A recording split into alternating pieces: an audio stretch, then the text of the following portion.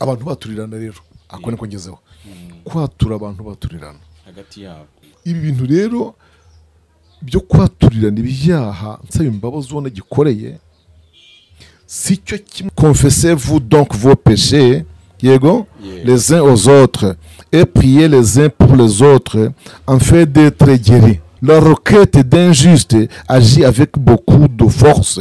Kwatura kurugutatu urabyumva kurugutatu Imana dusenga tuba twanasenze imfashira ijambo abantu baryumve wenda urwo rujo rwavaho. Ese uko kwatura gufite ahantu guhure na penitensiya yo kwa padiri yakanze kaza tubivugeho ni mu nkurikire neza. Zaburi nshya. Ndagusuje mu izina rya Yesu nshuti mukunzi wa Zaburi nshya by'umwihariko wowe wahisemo kubana natwe muri iki kiganiro.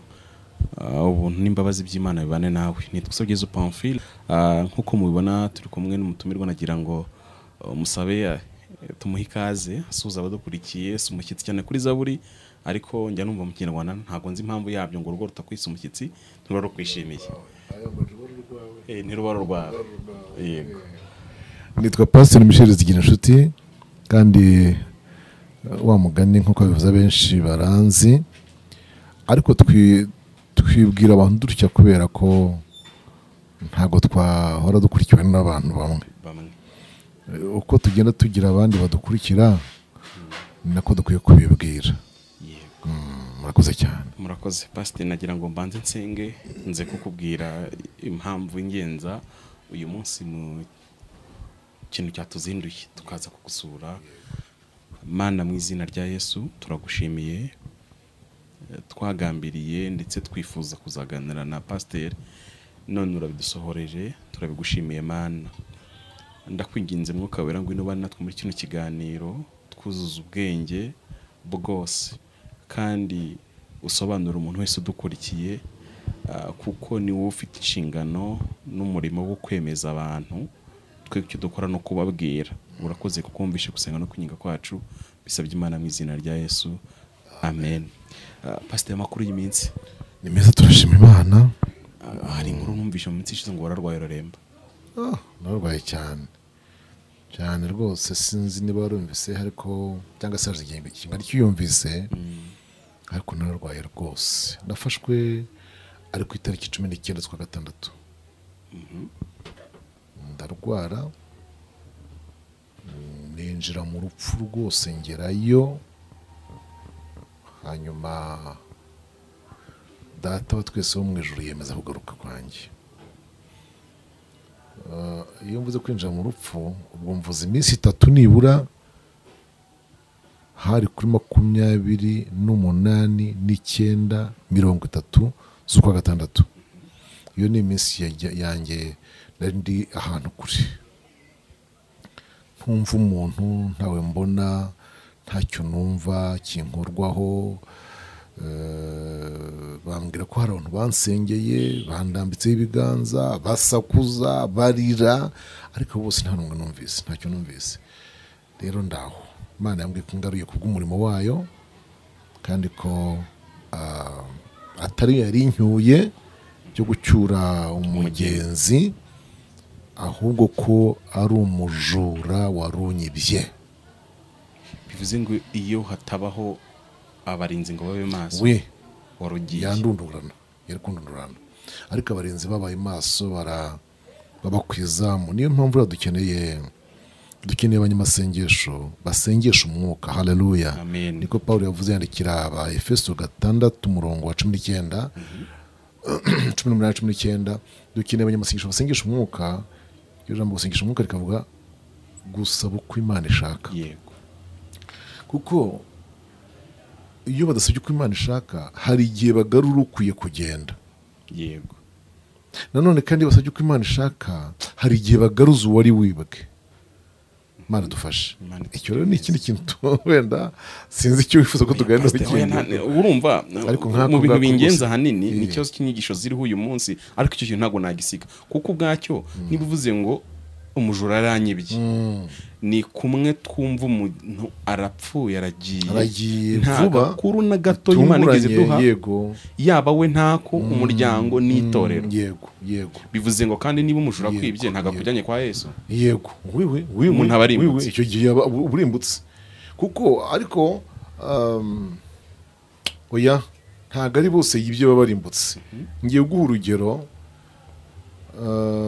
muri Yuda havuga ko Satani ahora atunganira cyangwa aburanira intumbi ya Mose sibyo ayiburana yishakaho iki guhera umunsi Mose yapfuyeho kandi ko muzi ko Mose yiciwe n'Uwiteka aranamwihambira ko dusoma ariko Satani aburana intumbi yashaka iki abajya ngo nibura ayijyana yishyire muzi uracyumvise nuvuga rero ko impamvu ntahise nemeza ngo yabarimbutse nuko bene uwo ngo Satani yibye kandi ari umunyabugingo niwe Imana itangirira mu nzira bakayirwanira kuko muri Yuda haranditse ngo marayika w'Uwiteka arwanira intumbi yande ya Mose iyo komba rero iba hagati ya marayika w'Uwiteka na Satani barwanira intumbi y'umuntu ubwo umwe atsinda hakurikije uko yarabanye n'uwo muntu sinzi ko abantu bacyumvise marayika atsinda hakurikije uko Imana ribanye n'uwo muntu Satani agatsinda hakurikije uko yabanye n'uwo muntu nuko iyo ntambara yabaye hagati y'Imana na Satani bandwanira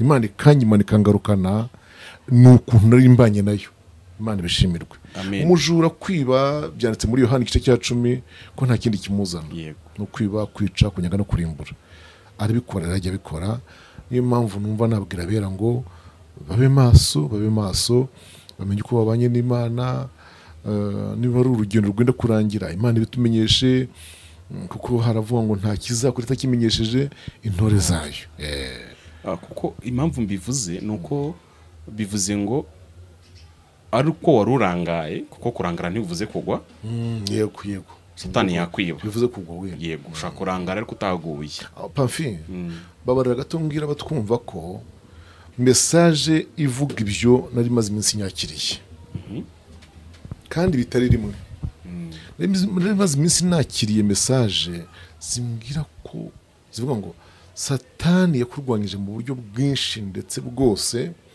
Satani yagambiriye kukugira ikimuga Satani yagambiriye kugucecekesha ntibyakunze Satani yagambiriye ibintu ntibyakunda ubu rero ashaka kukwica abyuze aho hantu kandi mu buryo butunguranye nko kukwiba nyine urupfu rutunguranye rwose nakiriye ubutumwa bwinshi bumbwira gutyo rero icyo ngicyo yari agikoze nyine reka mvuge ngo atazi yuko nabimenyeshejwe mbere kubimenyeshwa mbere yuko hatumye nasenze Imana hanyuma bikora atyo ndwara mbyita ibisanzwe kuko ari malaria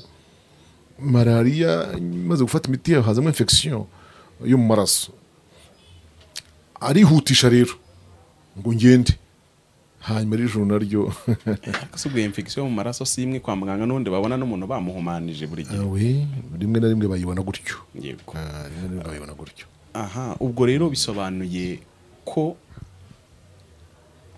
Satani yararebye aravuga ngo nakurwanyije donc yakoze ibishoboka byose ngugwe wanze kugwa aho kugira ngo ukomeze uhagarare wera imbuto basi Imana na Satani baguhomye reka nkoresha iryo jambo ntago bampomba bombi oya narimvuze iki mu murimo mwitorera mu murimo nupfa ntuzakomeza kwera imbuto nyinshi Satani rero ntago azaba donc abo wahinduriraga kugukiranuka Satani iyo ntambara yawe azaba yicogoje ntacyo nusanga ushaka usanga Imana uruhuke ariko mu isi reka mvuge ngo akavuyo bamutezaga kazaba gagabanutse rega tumwita umwanzi wacu nose twebwe turi iki turabanzi be très bien turabanzi be cyo tugomba kukimenya abantu bakakimenya ko turabanzi ntabwo abantu bajye bumva ko turwanya tumurwanya duhiga tumuhiga rwose pe kuko Satani imibare myinshi akora aravuga ati ntacyo zigira inshuti wanze kugwa nakoze ibi nibi nabyo wanze ari nakandi kantu nkaho kantu ko kitwa kuncecekesha nako Imana yarakambwiraga ashobora kuncecekesha ati ashobora kuncecekesha antera ubwoba akantera ubwoba bw'ibihe aceceka kuko imbaraga zawe ziri mu ijambo yego ashobora kuncecekesha antera kuzino ku murimo kuwanga impamvu zo kwanga ziriho ni nyinshi abantu bajya bazigira kuko nk'ubu hari abantu banga umurimo kuko udahemba ugiye kureba nta reka mpere ku bihembo nta bihembo bifatika biba muri uyu murimo ubishatse wese icyo gihe ntabwo bazawutindamo urumva nshuti yanjye ahubwo muri uyu murimo Yesu aduheramwo umugisha haleluya cyo nicyo abakozi b'Imana mba numva bakimenya numva nifuza ko bakimenya muri uyu murimo Imana duheramwo umugisha ariko ntabwo tuwufatiramwo ibihembo bifatika bya buri munsi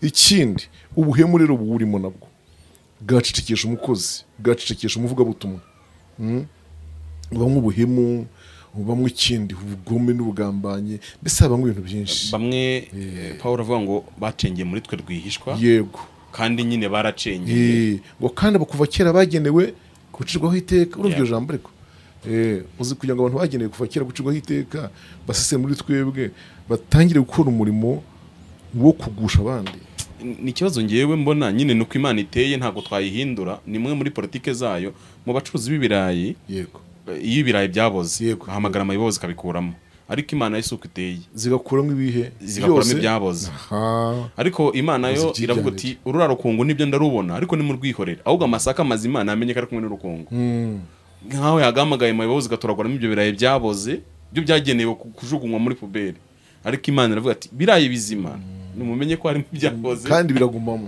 biragumamo kimwe kirinde kitabuzwa n'ikindi kubyimizi y'amasaka naho mbavuye ikintu hanyuma wenda niba hari ikindi washaka tuganira tukivugeho harimo ijambo rivuga ngo ndatinya ko ubu ni nyine amasaka yego icyo mu gifaransa bita j'ai peur j'ai l'intention ndatinya ko mfite impungenge ko niturandura urukungu kandi imizi isobekeranye masaka yanjye arashegeshwa masaka yanjye arahashegesherwa kandi yari yendaga kwera nta mpamvu none urumva ko ntago ari imbabazi urukungu rugiriwe mu by'ukuri kugumana n'amasaka si imbabazi urukungu rugiriwe ni imbabazi z'amasaka ahubwo ni imbabazi z'amasaka n'urukundo nyiri murimo kunza amasaka kwihanganira urukungu ntirubyumve gusa ntirwumve ko ari imbabazi rugirirwa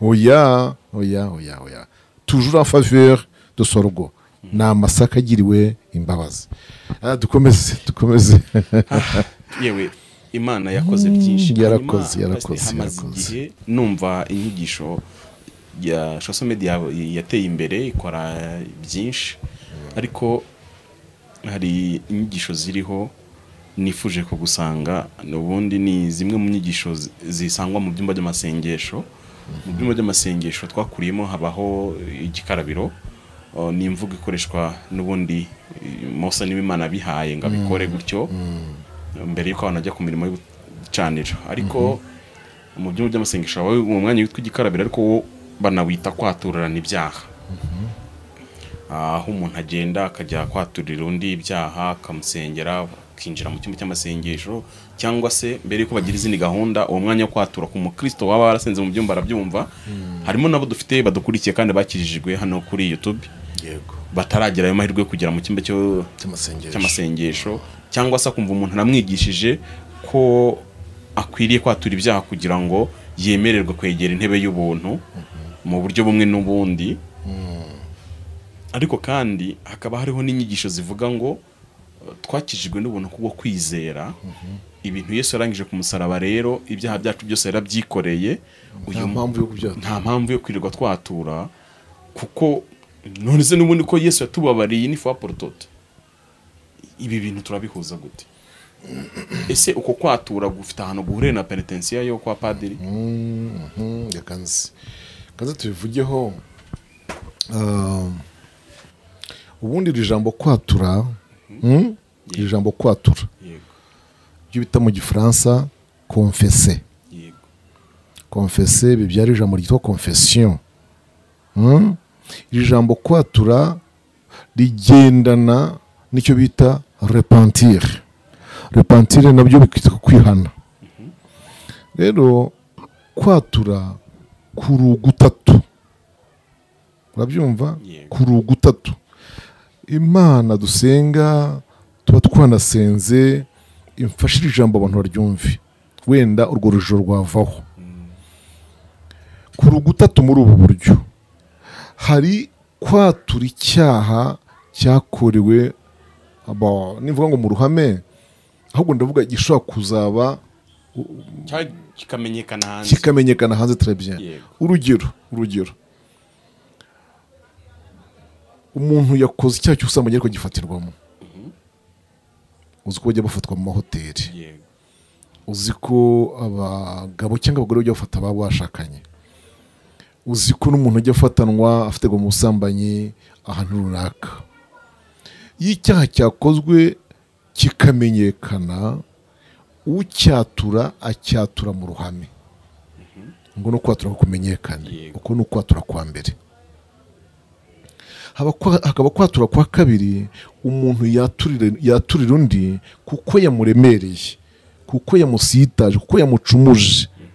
Aho abantu babyumve neza, niba nababaje Pamphile, niba nababaje umuntu runaka, niba namubwiye ijambo ribi, niba hari icyo namubeshyeye, nkwiriye kuba ari we ngira nte naturira. Icyo muracyumvise? Hakaba kwatura kwa gatatu, ko kwatura ko mwibanga hagati y'umuntu n'Imana. Aho ngaho hakorwa iki? Bambe ibyo bikorwa nande? Bikorwa n'umuntu wakoze icyaha cyo mu bitekerezo, wacumuye mu bitekerezo. Bimwe wumva ngo maze iminsi ngo ngira ngwirari, ngo maze iminsi ngo ndarikiye, ngo nagambiriye nabi, ngo natekereje nabi. Umuntu wagambiriye mu mutima ubusambanyi, umuntu rero by'umwari cyangwa umugore akamwifuza mu mutima, ntawe yabibwiye n'uwo ntacyo yamubwiye. Uwo muntu ntabwo aba akwiriye kubyaturira abandi no kubyaturira undi, abyaturira Imana yonyine, kuko n'ubundi byagumye byarangiriye mu mutima we n'Imana. Wabyose neza? Bisubiremo, kwatura icyaha cyakorewe mu ruhame cyangwa cyamenyekanye, bacyaturira mu ruhame muri benshi. Icyaha umuntu yakoreye undi kikarangirira hagati ye n'uwo yikoreye, niwe baturirana. Icyaha umuntu yakoze mu bitekerezo no mu migambi, nacyo kikarangirira hagati y'umuntu n'Imana. Nizeye ko abantu babisobanukiwe. Kubera iki kuki bagumwe bagomba kubyaturira? Kuki uwakwikoze mu ruhame akwiye kubyaturira mu ruhame? Kuki nuko kiriya cyaha cyamenyekanye, uko abantu bakimenye niko bakwiriye kumenya no kugikira kwa nyiracyo. Niyo mpamvu uzabona, sinzi ko abantu bajya babyumva ngo babikore mu ijambo ry'Imana ribishaka. Buriya mu itorero hariho ibyaha umuntu adakwiriye kwatura ku karubanda.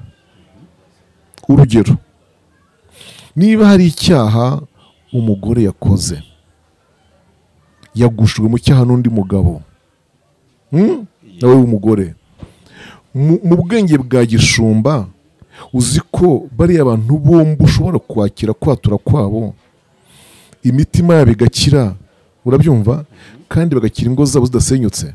Ntibajye gusenya izabo, ntibasenye ingo zabo ntizisenyuke. Shaka uburyo wafasha uyu mugabo urugo rwe rukomere, fasha n'uyu mugore urugo rwe rukomere. Ariko niba byamenyekanye, bimwe navuze, byo byanga bikunda birajya hagaragara. Nibyo wumva rero ngo no mu rukiko umuntu yabiregeye yasabye iki? Gutana. Mu mategeko urabizi ko bihari. Hanyuma mu byumba by'amasengesho koko byagiye bibamo, ugasanga umuntu aravuze ati Uwiteka arambwiye ngo ihane, akakwatuza, kandi koko ugasanga ibyo Uwiteka avuze ni ukuri. Ibyo ahishe aba ari byo. Haba hari ibintu yahishe, uwo nguwo Uwiteka agombye guhishura. Haba hariho ibintu atatuye, Imana ishaka kandi kumukiza. Urabyumva? Ariko uyu muntu umuhaye message ntamubwiye niba mubwiye kwatura kuhi muri uku nguku twumvise gutatu. Uyu muntu bihishuriwe abihawe atyo ngo mubwire ati mwene da, Uwiteka arambwiye ngo atura. Niba yimubwiye rero, uyu nguyu mu kubibwirwa namenye ngo nuvuga ngo izi ngingo ukoresha tune bazumva, abantu bazumva, uwatura azahitamo Imana yamubwiye icyo ari cyo cyagiye. Warahita menya ngo nkwiye kwaturira mwene data runaka nahemukiye, nacumuriye, kuko biri hagati yanjye nawe twenyine. Nkwiriye kandi kugenda rwose nkasanga itorero nkatura icyaha iki n'iki ndimo gusengeraho, yego, cyangwa se nkwiriye kwaturira Imana yanjye ibyanjye, kuko hari igihe iyo Mana ibivuze gutyo ari uko imutegereje ko abiyibwira. Erega ibi abantu babimenya kenshi, benshi bakabikora, ibyo twita kurondorwa bizagabanuka. Yego, yaje mu ngo y'Imana ndondora umenye, hanyuma ukabona nyine umunyempano cyangwa se uri mu kubishurirwa bishirwaho ngo ndondora umenye, arimo aramurondora. Nta kindi kibitera ibintu byo kurondorwa, ni ukuba umuntu bwe atazi ibintu uko ari bitatu. Naturire ndi ibyanjye hagati, nk'ubu tuvuge, niba umuntu yarebye ikintu akifuza yaratari yagikora, ariko umutima we ni icyaha, Satani yakimuregesha, ntacyaturira Imana. Uri bifitanye ikibazo n'umuntu nibiyunge amusaba imbabazi, hanyuma uwagikoze mu ruhame nawe akirangiza mu ruhame.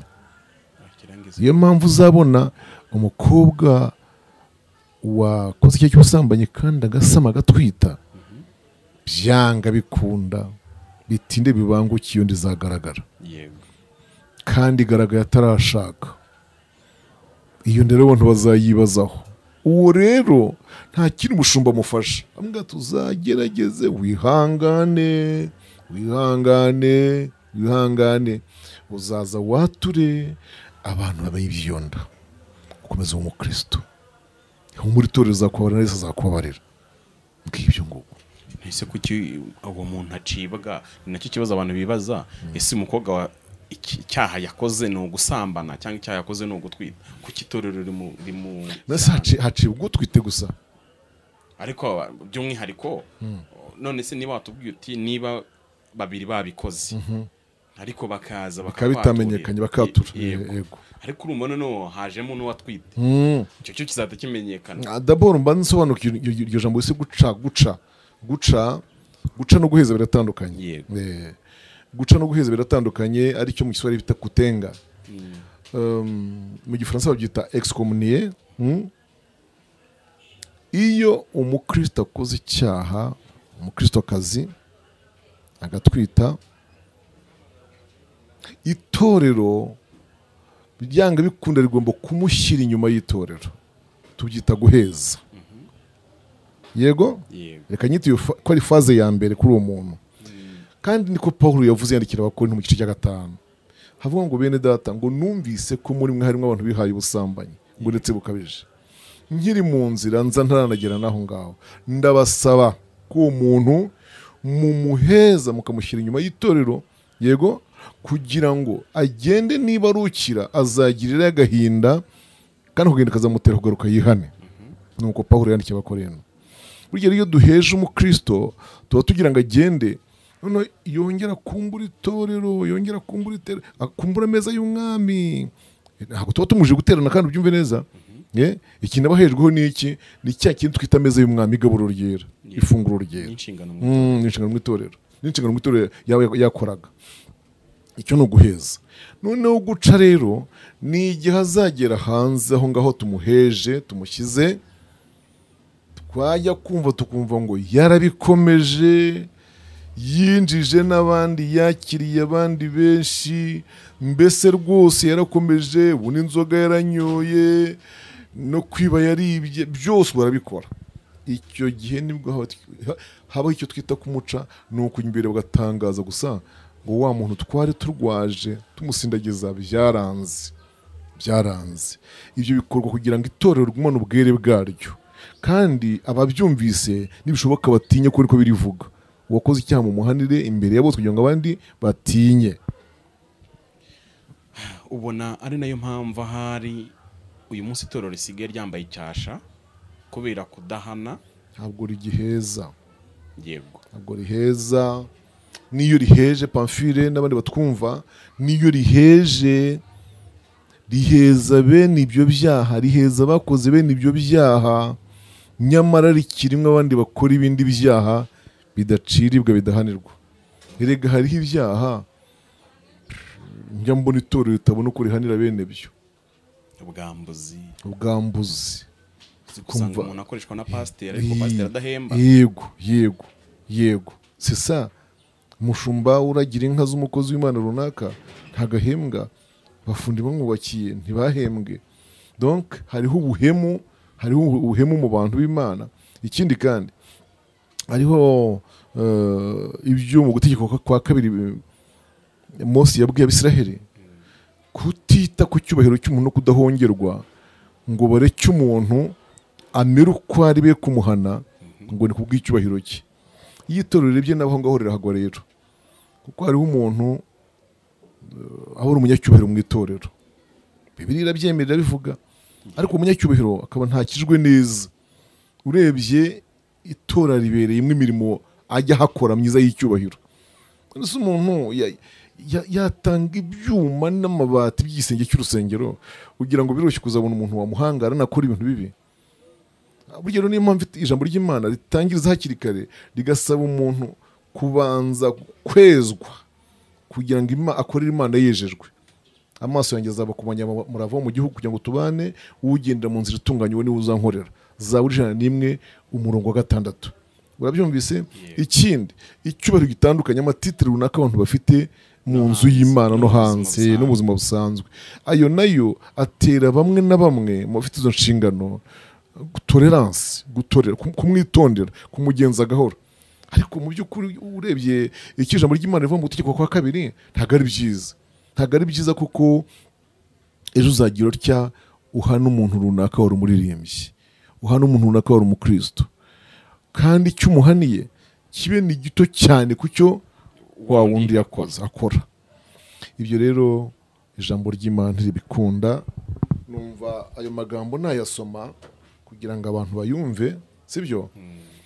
Abantu bayumve, hanyuma dukomeze, kuko ndashaka no gusobanura kuri iryo jambo ryo kwatura icyo ari cyo mu yandi magambo, kuko hari ukwatura kwinshi. Gutegeka kwa kabiri ibice byaho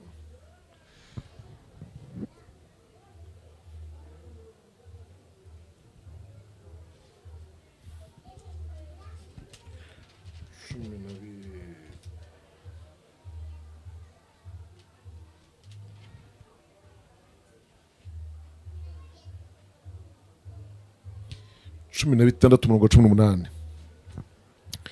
Dusoma ayo magambo, gutegeka kwa kabiri 16 umurongo wa 18. Uzishyirireho abacamanza n'abatware ahantu hose h'iwanyu Uwiteka Imana yawe guha mu bihugu by'imiryango yawe yose, bazajya bacira abantu imanza zitabera. Ntuzagoreke imanza, cyo ni kimwe. Ntuzite ku cyubahiro cy'umuntu, ntuzahongerwe, kuko impongano ihuma amaso y'abanyabwenge, kandi goreka imanza z'abakiranutsi. Imanza zitabera na hato azaba ari uzajya uca kugira ngo ubeho utware igihugu cya gakondo Uwiteka Imana yawe guha. Urumva ko ijambo ry'Imana hangaha rirasaba abacamanza, les juges. Iyo tuvuze les juges hangaha ntabwo tuba tuvuze abacamanza bo mu nkiko, nabo baravuzwe, ariko buriya nabo barimo, bari included muri bo. Ariko tunavuze n'aba bo mu nzu y'Imana, ya nteko yicaye ikemura ikibazo cy'abakristo, ya nteko yicaye yumva urubanza rw'umukristo runaka ku byo avugwaho, igomba gufatira ibyemezo buri wese ititaye ku cyubahiro cy'umuntu. Wabyumvise? Kandi ntibahongerwe. Nigeze kujya mbihuguza abayobozi, ababwira nti bayobozi, mujye mwitonda, ntago impongano ari ngombwa yuko iz'uwo munsi umunyacyaha agiye gucirwa urubanza. Impongano zishobora kuba zaragize ziza mbere utanabizi. Urabyumva? Ikote nk'iri ngira umuntu aguhaye rikaba impongano. Wabyumvise? Kagafuka k'umuceri uherutse kujyana kwa runaka umukozi w'Imana kakaba iki? Impongano. Cya gitoki wamuzaniye wari unyuze ahantu h'ibitoki, unyura ahantu wenda haba amashaza y'urunyogwe, unyura ahantu hari inkoko, umugurira inkoko isakira bizana. Ubye wayibazanye ubahemba babyaye. Yego. Si koko? Waramutwereye muri mariage y'umuhungu we, cyangwa se umuha impano nziza muri anniversaire n'ibindi ntarondoye. Ibyo bintu byose iyo umukozi w'Imana atitonze bimubera iki? Impongano. Kandi bikamuhuma amaso, ntabashe kureba ukuri. Ntibivuze ko batakubona, kandi ananirwa kugukoresha ashingiye ku byo yagiye abona. Aha rero tugaruke ku ijambo ryo kwatura, ntabwo twagiye kure yaryo. uyu muntu naza atambuke yature kuko ibyo yakoze byaramenyekanye. Wabyumvise? Naza yatujye kuzi byaramenyekanye.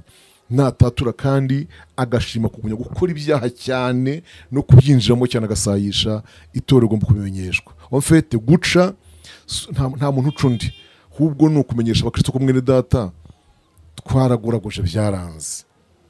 Wabyumvise? Naho ubundi kumanaho umuntu umenya aho ahurira n'Imana, na nyuma y'uko umuntu acibwa n'itorero birashoboka ko yakwiyenga n'Imana.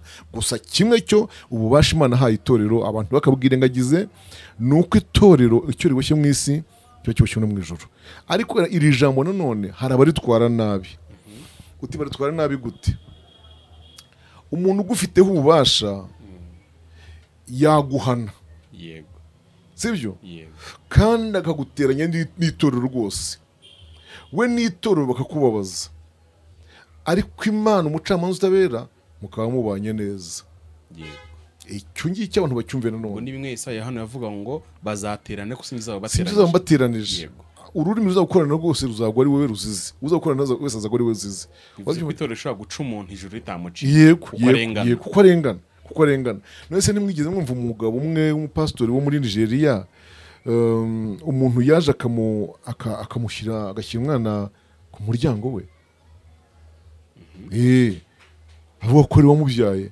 Igihe cyashize rero umupastori ari excommunié, ngo yarabuze ukuntu yahakana icyo kintu. Yajya kana batari kuki atamujyanye ahandi se, yajya kana bati hakaba n'abavuga ngo umuranasa. Rega burase gusa ubuza abantu muri iyi si dusa, uza abantu bajye bambwira ko dusa. Mfite abantu benshi bambwira ngo turasa, kandi kuko nanjye babanyereka nkabona ndasa nabo. Nta yindi sano rwose. Nuko umukozi w'Imana rero umunsi umwe uzi ikintu cyamutabaye, nyuma y'imyaka myinshi n'umwana yarakuze yaratangiye no kujya ku ishuri yiga yaramwakira gusa ndamurera kandi ihangana. Icyo nzi ku mutima wanjye Imana iwuzi. Mbabwije ukuri ko umupastori yongeye kugarurwa mu nzu y'Imana ari uko uwo mudamu cyangwa umukobwa atsinzwe n'umwuka. Imana imubwira ko adashobora kubona ubugingo atarajya gukuraho ikizinga umuntu yagisize. Wabyumvise? Araza asiba itorero imbabazi, yegera abashumba rero nababwiraga mu kanya, bahise bavuga ati iki rero ntago ari ikintu cyacu mu nama nyobozi za gishumba, oya si ikirangirira ahangaha. Mu itorero ryaramutenze riramuheza, ndacanga turaguha akanya mu itorero aho uri ubihamiriza ko wamubeshyeraga, nguko umuntu w'Imana yagarutse mu murimo. Rero buriya la justice, iri jambo ryitwa ubutabera, imanza zitabera zikenewe hose, hanze mu nkiko zo hanze no mu itorero. Hanyuma se pastor bakomeje kutsimbarara ku bwere bw'itorero, ariko ubugaragaza nkaho burwanirwa, burindwa, buharanirwa. Ubwo Yesu yaba yarapfiriye iki ku musaraba?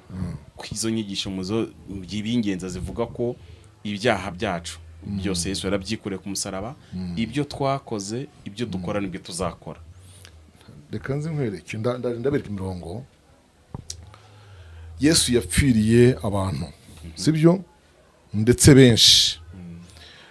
Yari yaravuze ngo nimanikwa hejuru y'isi nzireherezaho amahanga yose. Mu Baroma akavuga ngo nk'uko icyaha twokorwa icyaha n'umuntu umwe, niko twazaniye gukiranuka none n'umuntu umwe. Yego? Ariko nubwo ari uko byagenze, Pawulo yandikiye Abaroma mu gice cya 6 babwira ngo iki? Yarabwiye ngo none se ubwo buntu buriho n'uwo butugiriye hari, tugumye dukora ibyaha kugira ngo ubwo buntu busage. Gusaga murabyumva? Gusaga no gukwira. No gukwira. Ubu tugumye dukora ibyaha kugira ngo bigaragare ko ubwo buntu bwa Yesu ari bwinshi. Igisubizo aravuga ngo no longer, jamais du tout. Ntibikabeho. Amen. Ntibikabeho ko twebwe ababatijwe muri Kristo Yesu tugapfana mu rupfu rwe twongera gukora iki? Ibyaha. Wabyumvise? Icyambere abantu nibemere ko ibyaha biriho no kubikora kuriho. Icyo si kimwe. Icya kabiri, nibemere yuko icyo bakora ubu kijya mu rupfu rwa Kristo iyo umuntu aje akakimwaturira akakisabira Imana imbabazi. Ngo umumaro wo kwatura nibwo kijya mu rupfu rwa Kristo, nibwo kinjirana na dosiye Yesu yarangije mu birangira. Ariko iyo umuntu abyihoreye ntikijyamo, ntabwo kijyamo. Hari urugero njya ntanga, ariko ndaje mbaho imirongo rwose isobanutse. Tugira icyo twita année de libération, umwaka w'imbabazi. Umwaka w'imbabazi Perezida wa Repubulika yanze kuwushyiraho abishaka. Ntabwo Perezida wa Repubulika ajya ashyiraho umwaka w'imbabazi ngo umenyekane banawutangaze ku mwaka w'inoyu ariko azazitanga. Ntabwo bivuga ngo nibwira ko izaherutse kugira yazigiriye abakuye mwenda je pense. We ndumva ibyo mperuka. Icyo gihe yagiriye imbabazi abarafungiye icyaha cy'iki cyo gukura mwenda. Ndabyiko rwose nagiye mwivuga butumwa mpura n'abantu barekuza amageragere, bamwe n'abahenda rifite mu modoka yanjye. Noneho buriya nyakubahwa Perezida wa Repubulika amaze kubabarira abantu, yabahaye za mbabazi ze yagiriye abakoze icyo cyaha. Twumvikane ko abantu babariye bakwiriye kugenda bagera iwabo mu cyaro mu giturage bagaha agaciro imbabazi nyakubahwa yabagiriye. Ni gute nzaha valeur, nzaha agaciro imbabazi za nyakubahwa yangiriye? Ni uko utongera gusubizwa muri gereza na cyaha. Ndetse binashobotse sinkwiriye kongera gusubizwa muri gereza kubw'icyaha. Sibyo? N'igishaka kibe ikindi cyaha kitari icyo yatoboriye ubushize. Vraiment nta umubyeyi ntakwiye kuzongera kumva hari umuntu wasubiye muri gereza ku bwa cyaha tubabariye, ariko ntakwiye no kumva umuntu yasubiyeyo ku bw'ibindi ahita avuga ati je regrette, nicujije imbabazi namugiriye. Yaba akiriyo ntago aba yakoze. Yego. Niyo mpamvu rero icyo Kristo yadukoreye yaradutsindishirije. Icyo mu Gifaransa bita justification, être justifié, gutsindishirizwa ni ugutangazwaho imbabazi. En fait Kristo ntabwo yatubabariye gusa, ahubwo yanadutangajeho imbabazi. Oh haleluya. Kristo yaratubabariye ariko na proclame iki imbabazi atugiriye. Noneho rero Kristo amaze kudukora ibyo ngibyo, ntabwo nkwiriye kongera gukora icyaha kuko mba meze nk'umuntu utesheje agaciro imbabazi yangiriye na za mbabazi yantangajeho.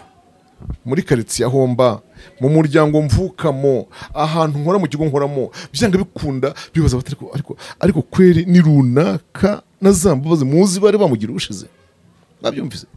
Nicyo ngira abo bantu barimo kwadukana izo nyigisho, nibemere ko icyaha kiriho ibyaha biracyariho n'ababikora barahari, ariko ntabwo Yesu abyinjirana mu kabyite mu butabera.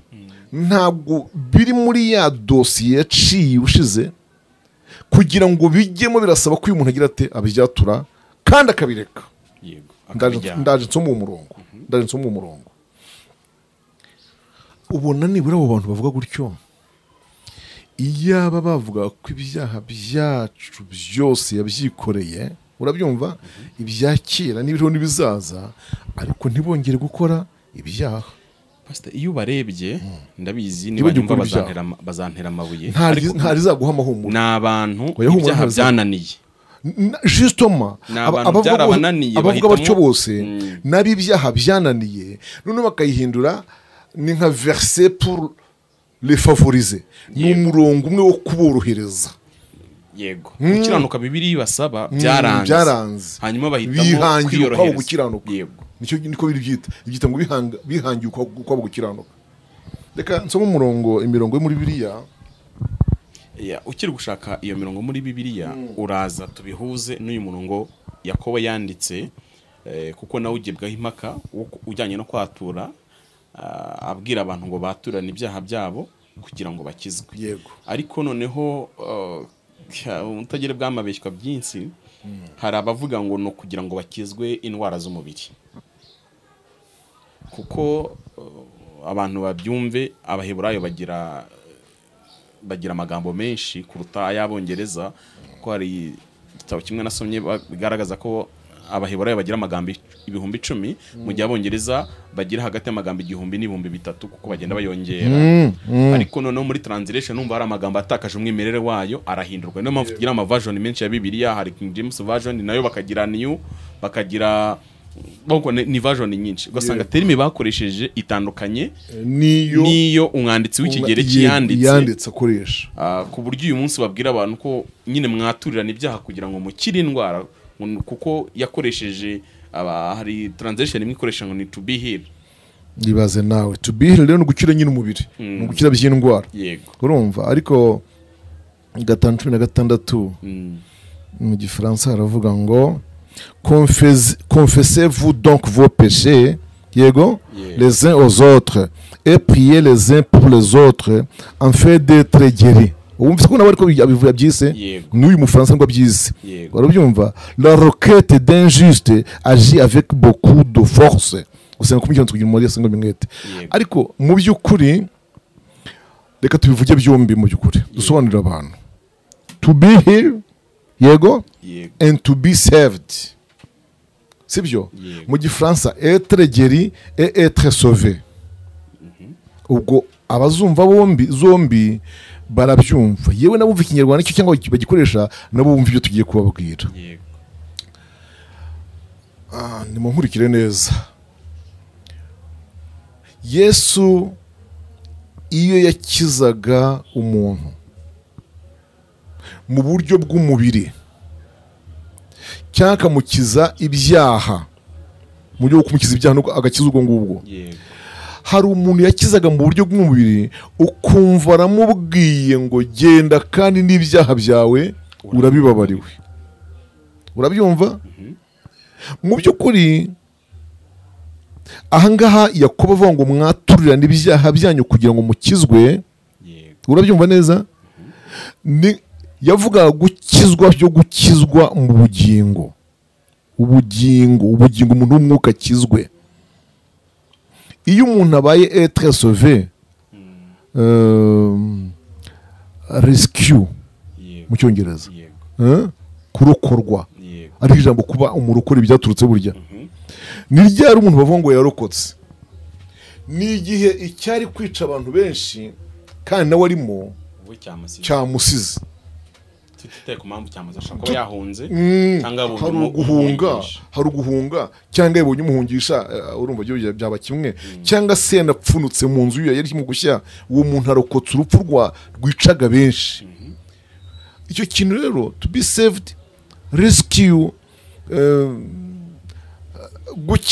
gukira bavuze hariya muri ya vision wavuze ya Bibiliya ubundi irisobanura gukira indwara être guéri no gukira indwara erega irihindagura rya Bibiliya abantu bazihindagura uko babyumva nabyo bizatera ikibazo twibukiranye ko abanditsi ya mbere bahumekewe babikoraga par inspiration divine none se ubu ngubu urumva ofira mesure bagenda bahindura ibintu bakurikijwe bashaka ko abantu babyumva bagira bagakora ibyo abantu bumva nyine kandi mu myumvire abantu bashaka ndetse yoroshya ubuso umunsi bavanye ijambo gusambana muri Bibiliya bakabyita gukundana umunsi babyise gutyo murabona abantu bazakira ibyaha aho kugira ngo bazabikora ku bwinshi ngo ni feramuro ibyo rero tugomba kwemerera umwuka w'Imana akaba ari uduha gukomeza haleluya uduha gukomeza gusobanura ijambo ry'Imana uko ryaje bwa mbere ritangwa kwa kunda abakera bari hawe reka nkomerezeho wenda zo kongera kumbaza nyuma mbanze ngaragaze kwatura mu isezerano rya kera mu isezerano rya kera muri Nehemiya ibice 9:2 no mubare w'igice cya 5:5 no muri Zaburi 32:5 aho hose hari kwatura ibyaha kuri ba nyirabyo vuga ko kuva kera ibyaha byari bikeneye kwaturwa ahangaha muri ibice 9:2 batuye ibyaha byabo ngo batura n'ibya basekuruza uwo wari umunsi wo gusaba Imana imbabazi kubwo ibyaha bakoze ngo Imana bakure hehe mu bunyagi bari bamaze kumenya neza ko ibintu barimo igihano barimo cyo kuba mu bunyagi Babuloni kiza muri myaka 70 icyo kora hari bari bamaze kuvanaho kugabanyaho bari bamaze kumenya neza ko ari ibyago baterwe n'iki n'ingeso n'ibyaha bakoreye basekuruza bakoreye Imana. Umunsi umwe Nehemiya rero aravuga ati dukora amasengesho twatura ibyaha byacu ariko dushyire muri ibyo basogokuruza bakoze, turiko twakwikuraho uru rubanza, turi mu rubanza rw'ibyaha basogokuruza bakoze n'ibyacu bwacu. Muri Mubare 5:5 naho akavuga ngo iyo umuntu yazaga imbere y'Imana muri rya hema ry'ibonaniro rutangiye kuvuga mu kanya, byamusabaga ngo ko yatura ibyaha bye akatura ibyo yakoze, yamara kubyatura umutambyi akamutera cyangwa akamumishaho icyuhagiro kirimo ibyo bitaga ezobu, wabyumvise, agahumanuka bigakomeza bikagera ku gitambo. Umutambyi nawe rero akajya gute akatura ibyaha by'abantu kuri cya gitambo. Icyo kintu cyo kwatura ibyaha by'abantu kuri cya gitambo byo ntabwo babyita confesse, oya, byahubwo umutambyi yavugiraga ibyaha by'abaturage ayoboye kuri rya tungo rigiye kuba igitambo ngo bigishyirweho. Ari nako na Yesu wasimbuye intama n'amatungo yishyizeho ibyaha byacu. Uko ni ukwatura kumwe. Ibyo ngibyo umutambyi yakoraga tubisanga mu Mubare 16 umurongo wa 21. Ariko nubashaka ko tuhasoma aho ngaho, fasha gatoya. Abalewi 16:21. Donc kingiye gusobanura na amagambo umutambyi yakoreshaga ngo ahumanura abantu. Haravuga ngo nyuma yuko bo batuye ibyaha noneho icyakurikiragaho, yego, amaze guhongerera hera hihema ry'ibonaniro n'igicaniro amurike ya hene nzima, kuko hari yabaga yamaze kuboherwa y'igikujugunywa. 21 rero Aroni arambika ibiganza bye byombi mu ruhanga rw'iyo hene nzima, yaturire hejuru yayo gukiranirwa kwa Abisirayeli kose n'ibicumuro byabo byose, ibyaha bakoze byose abishyire mu ruhanga rw'iyo hene, ayiha umuntu witeguriye ibyo ngo ayijyane mu butayu. Urabyumva neza? Aya magambo umutambyi arimo kwatura ibyaha by'abantu abyaturiye kuri ya hene, abikoze kuko bamaze kubyatura ubwabo. Noneho byose batuye abishyize kuri ya hene, nigenda igakongorwa n'umuriro birangirire mu muriro, niyoherwa bijyanwe nayo aho mu butayu. Nicyo ijambo ry'Imana rivuga. Uko nukundi kwatura. Urumva ko ijambo kwatura ndashaka ko abantu bumva uburyo bwose rivugitse muri Bibiliya, none umuntu najya gukora kwatura ajya amenye ngo nkuze ukuye. Yego, sibyo? Nkiraha ntaraharenga. Abanyabyaha iyo baje kwihana tubahamagaye ngo bihane, hariho uwo wumva ashaka kwatura. Burya si byiza kubatuza bimeze nko ku ngufu.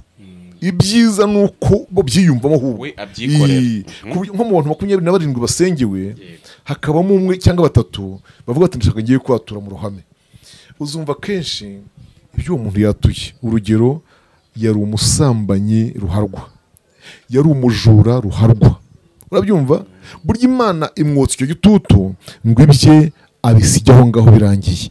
Abari bamuzi kumwe kwa kera bamumenye ukundi. Imana dufashe. Iyo birangiye rero umushumba agira ati abaturaho imbabazi, abarambitseho ibiganza, abaturaho imbabazi, akabaturaho ubugingo bushya, akabaturaho kunesha, akabaturaho ko amazina yabo yandikwa mu gitabo cy'ubugingo. Ibyo byose nibyo umutambyi yatura ku bantu. Hari ukwatura dusanga muri Yeremiya 20:12. Ayo magambo yitwa kwatura muri Yeremiya narebye mu rurimi rw'igifaransa nsanga ari remettre la cause, kuko ari we Imana naturiye ibyanjye. Cyo nicyo gihe yasengaga nyine muri ka karengane ke. Mana bagiye bandenganya bari icyo nsitaraho ngo bandege, ariko Uwiteka unkundire ndebe kuzabahora kuko ari we naturiye ibyanjye. Iryo jambo kwatura ntabwo ari confession twumvise, hubwo byo babyita remettre la cause, kubwira Imana ibijyanye ngo aba ari indwara. Yego, maze Imana aba ari igira gute indwanirira, aba ari imburanira. Hanyuma hari ukwatura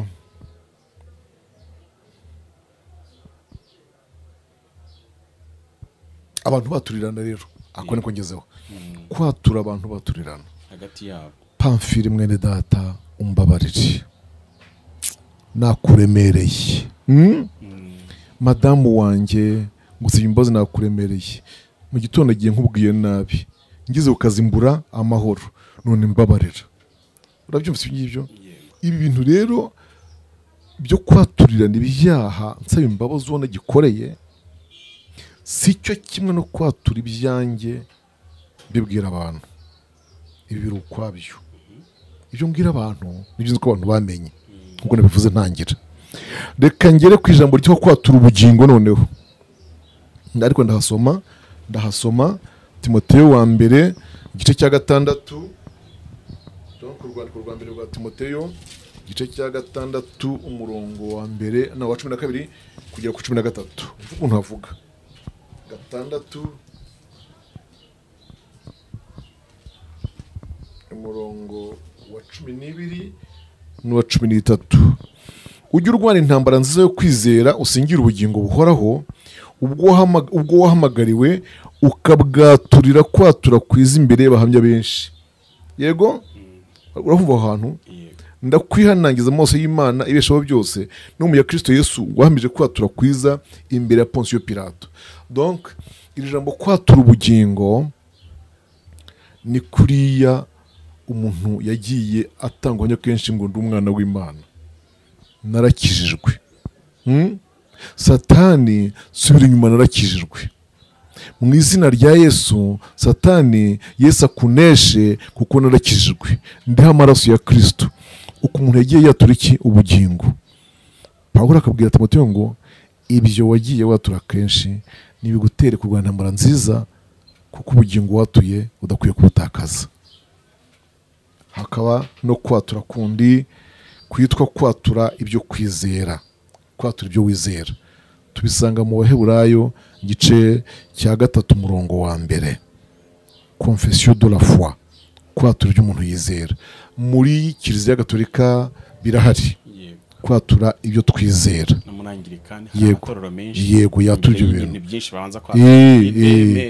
ndemera ko mu ngoro umwe ndemera ko Imana ari imwe datushobora byose wari mu ijuru n'isi ndemera Yesu Kristo umwana w'Imana yatanze ndemera umwuka wera mutagatifu ndemera umuzuko w'abapfuye ndemera bira ni ibintu umuntu aba yatura ko abyemera niyo doctrine ye niyo mahame agenderaho azika abapfuye bazazuka arabyizera urumva neza ibyo no kubyatura nabyo biri mu kintu Satani umuntu anisha Satani kuko iyo Satani abona ibyo wemeraga cyangwa wizeye bigenda bikayuka muri we bicika intege bigabanuka abona ko ari hafi kuzakonesha niyo mpamvu kubyatura kenshi ari byiza icyanyuma dusanga mu byahishuriwe hano 3:5 Yesu azatura amazina yacu imbere y'Imana n'imbere y'abamarayika ibiro najya ngo abantu basobanukirwe ukwatura uko ariko be kujya babyitiranya hanyuma wenda kugira ngo ugire ibintu bazana bishoboka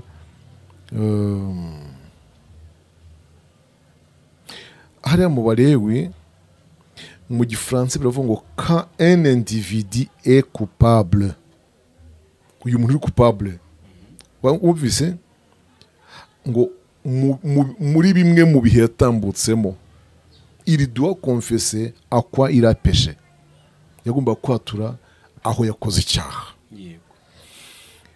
urugendo rw'Abisiraheli aho bagiye bakorera ibyaha harahari kandi harazwi bagomba kubyatura kugira ngo bakire hanyuma Isabelle 3:5 hakavuga ngo je confesserai mes offenses au Seigneur nzaturira ibyaha byanjye umuremyi wanjye nzabyaturira umukiza wanjye kujya kubwira umukiza rero ibyo namucumuriye ibyo namukoshereje ni kumwe nababwiye kamwe hagati y'umuntu n'Imana Imana umugisha niba hari ikindi hanyuma iyo turebye mu itangiriro Imana yabwiye Adamu ngo umunsi were ku kiriya giti gupfa uzapfa inyuma tuza kubona ko amaze imyaka 950 atarapfa kandi Imana ntibeshya Adamu yapfuye gute yapfuye urupfu rusanzwe nkuko abantu bapfa rwose nizere ko abantu kuba babona iriya myaka abantu baramye ubundi se kugeza ubu ngubu abantu bajya bamenya ko hari umuntu waramye irenze iyo ngiyo. yego Mu bakurambere batubanjirije umuntu waramye imyaka myinshi ni witwa Metusela yego 965. abandi bose baranye munsi yayo 930 800 gutyo. Ariko nubwo mwumva baramye imyaka myinshi nabo nyuma barya gute barapfaga. Muri make kuva isi yaremwa n'abantu bakaremwa umuntu utarapfuye ni Eliya na Enoki gusa nibo bagiye mu ijuru badapfuye. Ariko abandi bose barapfaga. Hanyuma rero rya jambo Murakoze cyane kari kagiye kundengaho rya jambo ngo kuko ariko nukora ibyo ngibyo ukabirenga ukajya ku cya giti uzapfa. Hari icyo bita mu gifaransa la mort spirituelle et la mort physique. Urwo rupfu bita rw'ubuzima rw'ubugingo nirwo ruramusanga mu Baroma. Umuntu ukora icyaha ni uzapfa, ukora icyaha ni uzapfa. Urwo rupfu ntago ari urupfu rwo gushyingura muri serikeye no gucukura imvu. Ahubwo umuntu yanapfa anahagaze. Kandi urwo rupfu umuntu apfa kubw'ibyaha nirwo ruzagenda rugeze muri rwo rupfu rw'iteka ariyo Gehinomu. Ariko uwo muntu akiri ku isi aba agifite amahirwe yuko Yesu yamuzura. Niho Pawulo kurija mu yari yandikiye Abafilipi n'Abefeso, namwe yarabazuye mwe mwari mupfuye muzi ibyaha n'ibicumuro. Urumva nuvuga ko ubwiryo jambo rivuga gutyo kugeza uharantu bagende ko barapfuye imbere ya Yesu. Hanyuma iyo bakije rero ababazuye. Ababazuye. Noneho abantu bahita bibaza ngo none se uko umuntu akoze icyaha abapfuye yakwihana akabazutse. Ese Imana ihora muri iyo stress ya ndapfuye ndazutse. Donc aho ngaho bisaba ngo mbasobanurire amagambo ari mu Baroma igice cya 7. Icyaha n'igicumuro. Yego. Na Paul kandi dusonze yarabivuze. Yarabaze ubwo mwari mupfuye iki muzize iki ibyaha n'ibicumuro ubu nibwo rwabakijije. Iyo umuntu atarihana ngo akizwe yakira imbabazi za Kristo. Nibutse ko ntavuze kandi kantu kitwa kwatura izina rya Yesu. Kwatura Yesu kari mu Baroma igice cya Abaroma igice cya 10. Kwatura Yesu kumuvuga. Aho hantu ku murongo wa 9 baravuga ngo umuntu niyizera mu mutima ko Yesu Kristo ari umwami kandi akizera mu mutima ko Imana yamuzuye azakizwa. Kuko umutima ari w'umuntu yizeza akaba rwo gukiranuka yakwatuza kanwa agakizwa. Urumva habayeho croire nizeye sibyo believe maze kwizera ndatura. Ibyo umuntu yizeye n'ibyo agira ate nibyo yatura. Kwatura Kristo Yesu rero iyo umuntu yihana akizwa abakiza icyaha n'urubanza rwacyo hanyuma agasigara rwana n'ibicumuro arizo mbaraga z'icyaha. Ndashaka ibintu ndabisubiramo rwose kugira ngo Imana nimfasha iki kintu cyumvikane. Cyo twita gutsindishirizwa ni ugukira urubanza rw'icyaha sibyo.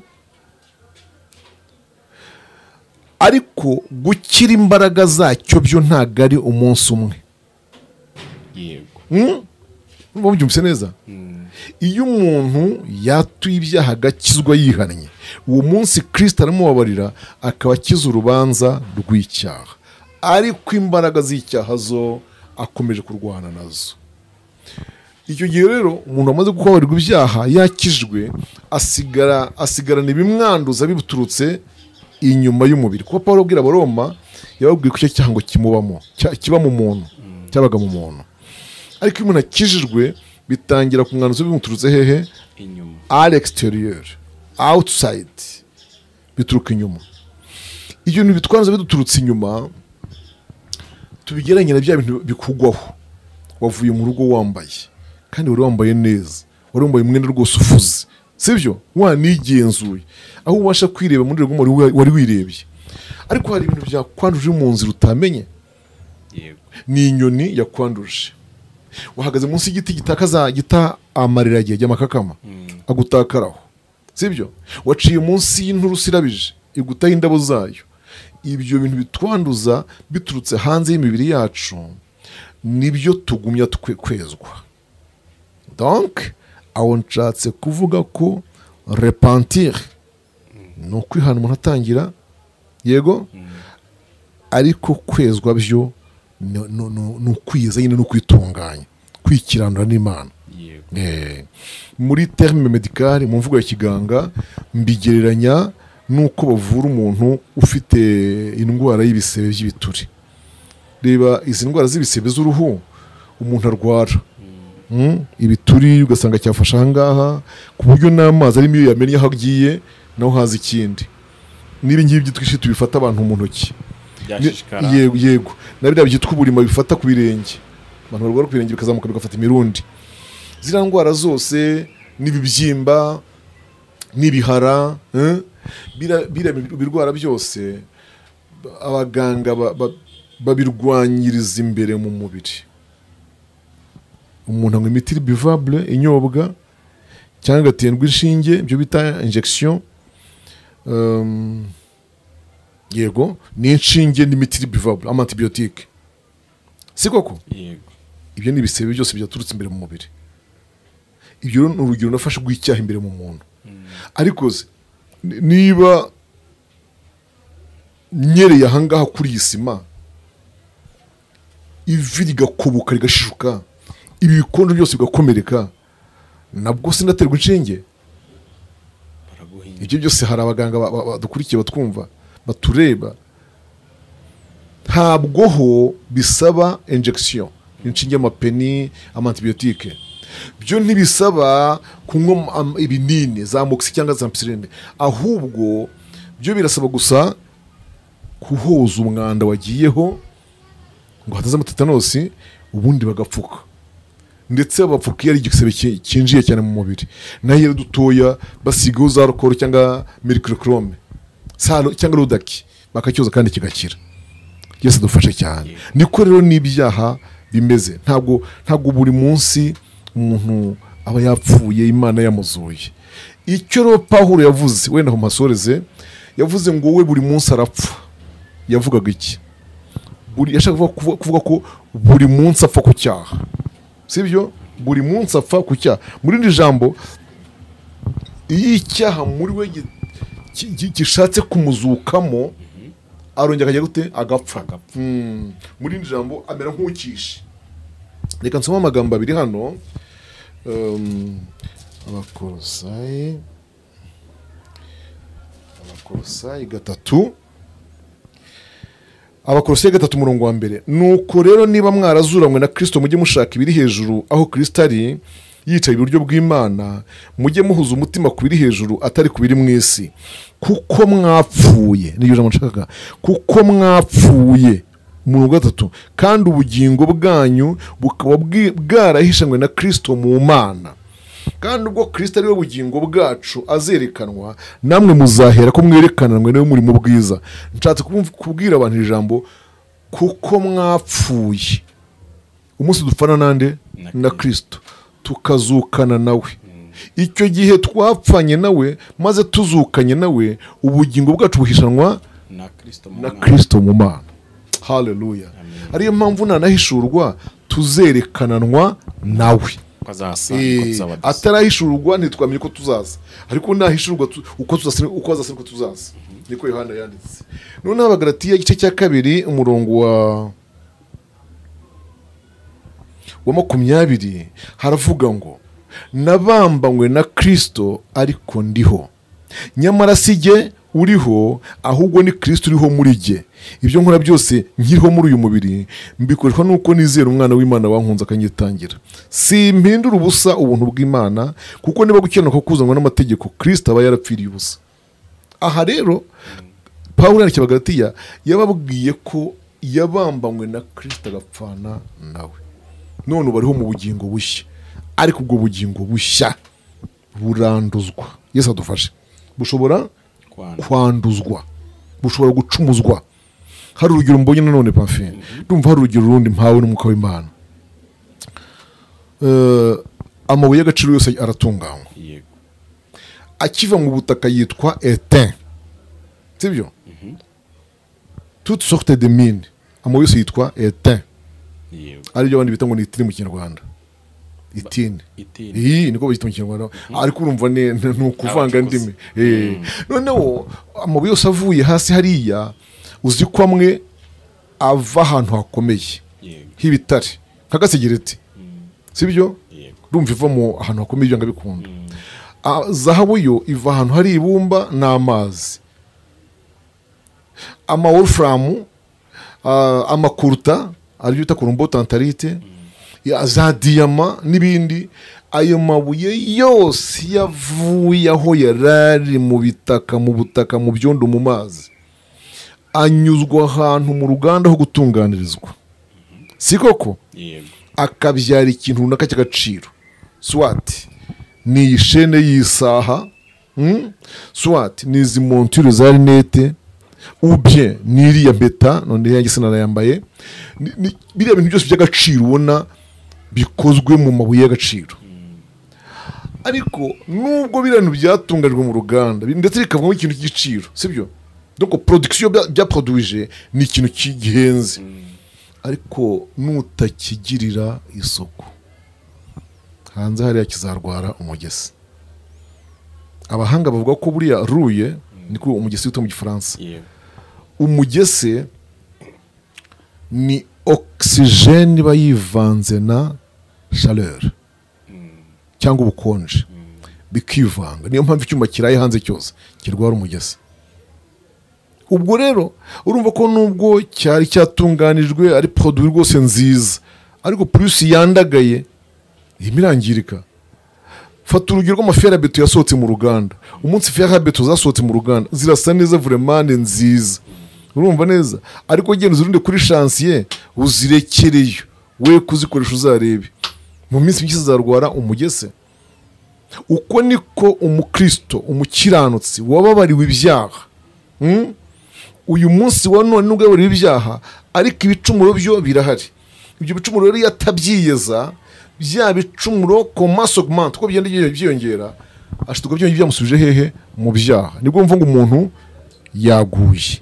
kugwa kongera bikamubata byamubata bikamusubizaho yahoze niyo mpamvu wumva ngo hari kugwa ku rukubiri buriya nigeze mbyigisha igihe kimwe kugwa ku rukubiri hari ukugwa k'umuntu wasiganwaga mu Gifaransa byita brusquement yaguye atunguwe yasitaye urumva yatezwe yatsikiye yanyereye uwo muntu uguye yirukankaga mu isiganwa akenshi iyo adahiza muri koma yeguka vuba akanakontorora ibikomere akomeretse yanigera no kwa muganga bitabaye grave ariko umuntu uguye atari mu isiganwa n'uyu muntu wari uhagaze afite indwara runaka soit ni hypertension cyangwa ni hypo ou bien ni diabete urabyumva arahanuka no hasi coach ahaguye asinziriye uziko bene iyo koma benshi batayivamo si koko urumva ko uyu nguyu we azize indwara imumazemwo igiye niyimwishe ariko uriya waguye ushijwe n'ikimuturutsemo imbere kimuturutsemo imbere kandi kimumazemo igihe urabyumva neza wenda ntiyabimenye kuko ativuje na consultation aho yivuje ntibabimenye ariko yararwaye afite cyari kimurimo imbere ariko uriya wirukanka agasiganwa we bamubyukije n'isiganwa rirakomeza yego reba abakinnyi baguye mu kibuga barimo bakina abenshi barakize barakomeza umurimo kandi twibikiranye ko iyo bajya gukinira umukino akenshi babasubiza ko badafite izo ndwara yego Imana dufasha cyane murakoze pastor birumvikana ko uguye ari mu masiganwa ashobora gupfa cyangwa akabaho n'uguye bitewe n'indwara ari murimo nawe yapfa cyangwa akaba akongera akagaruka mu buzima hanyuma wenda tugana ku musozo ese ubugingo umuntu yabuhawe tujya twumva mu masengesho mu byumba by'amasengesho umwuka wera kahanga kuri Pamphile agatanura zigisho Uwiteka aravuze mwana wanjye ngo haye ubugingo ndabukwandekeye ndabusinyiye amagambo asa nkayo ese umuntu ashaka kubutakaza tunabijyananye n'iki kivuga ngo ese kwa kwanduzwa kwa wa muntu wacu wo muri Kristo Yesu ugenda wanduzwa bishobora kumukurira kurimbuka byamukurira kurimbuka wa mukristo ugenda yanzwa byamukurira kurimbuka urabyumva ngisubiza hamwe n'icyo uvuze rero cy'ubugingo ririya jambo ry'uko Imana yahaye umuntu ubugingo atazabutakaza urabyumva neza ni shuwa y'Imana ni ubushake bw'Imana ni urukundo rw'Imana yikundira umuntu kamubwita ngo haye ubugingo uwo muntu yahaye ubugingo iyo ibona hari ikintu cyabumubuza yanamwiyicara y'ubwayo nkuko yishe Mose iyo ibona imbere hari ikintu cyamubuza ubugingo yamwikurira ku isi nkuko yakuyeho Mose ibyo irabikora ikindi hari umurongo ngiye gusoma ukwereka yuko Imana yahaye ubugingo cyangwa yahaye ubugingo ariko ndabisobanura mu buryo bwimbitse ho gatoya Samweli wa kabiri igitabo cya kabiri cya Samweli ibice 14 umurongo wa 14 uwo murongo uravuga ngo twese tuzapfa duse n'amazi amenetse hasi atakiyorwa ukundi kandi Imana nayo ubwayo ntihutiraho gukuraho ubugingo ahubwo ishaka uburyo kugira ngo uwirukanywe atabuciwe nayo uragize iryo jambo Imana ntihutiraho gukuraho ubugingo ahubwo ishaka uburyo kugira ngo uwirukanywe atabuciwe nayo iyi Imana yaguhaye ubugingo wanditse mu gitabo cy'ubugingo ari rya jambo rivuga ngo mu byahishwe 3:5 ngo sinzahanagura izina rye mu gitabo cy'ubugingo urabyumva ikintu kigukura muri bwo gusa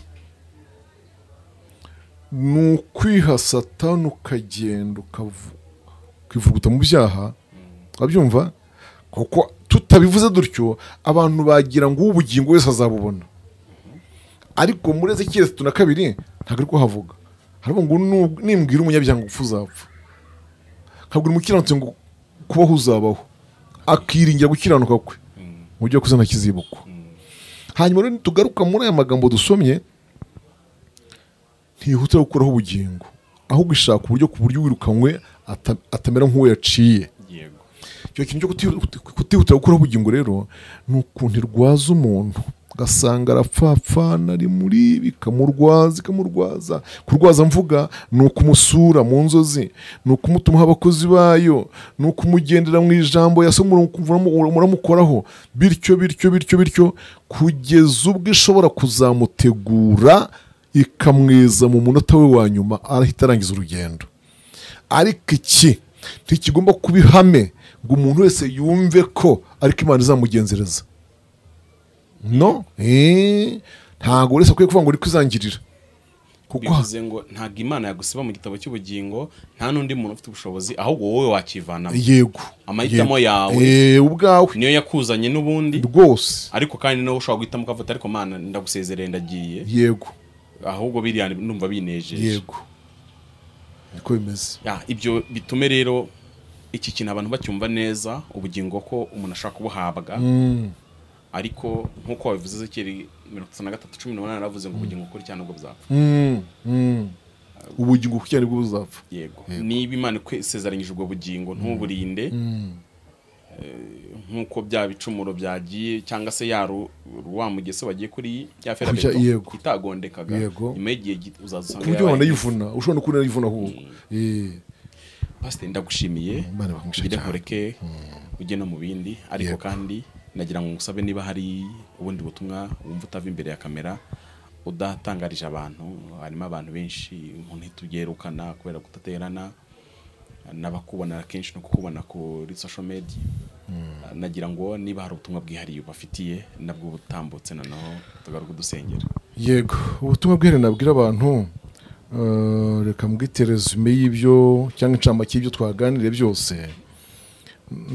ndasaba abantu gukomeza ibyo bizeye ntibatembanwe ngo babivemo ni kwandikira abahiro yabandikiye mu gice cya 2 ibyo mwizeye ntimutembanwe ngo mubivemo umuyaga ni mwinshi isuri nayo irahari ariko Yesu yari yavuze ngo uwubatse kuri urwo rutare bene iyo nzu naho imiyaga yahuha imivu igatemba byikubita kuri nzi ariko ntigwe.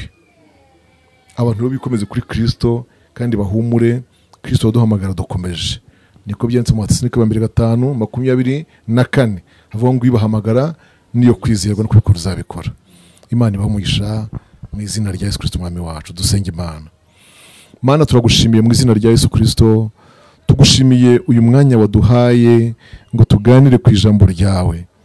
Ndakwinginze ngo Umwuka Wera ariherekeze kandi ashoboza abantu baryumva kuryumvira no kurisobanukirwa. Mwana w'Imana Yesu, twe tuba tugarukiye ahangaha ariko Umwuka we arakomeza ntaceceka, kandi twe tuba tubikoze gutya kuba dukurikiye, ariko n'abatakurikiye ibi ngibi ufite uko wabagenderera cyangwa ukabasura ukabaganiriza. Nuko ukora ibikwiriye kubw'ubutumwa bwiza kugira ngo ubutumwa bwiza bugere kure kandi imitima y'ubwoko bwawe ihembuke. Ndagushimiye mu izina rya Kristo Yesu umwami wacu. Amen. Amen.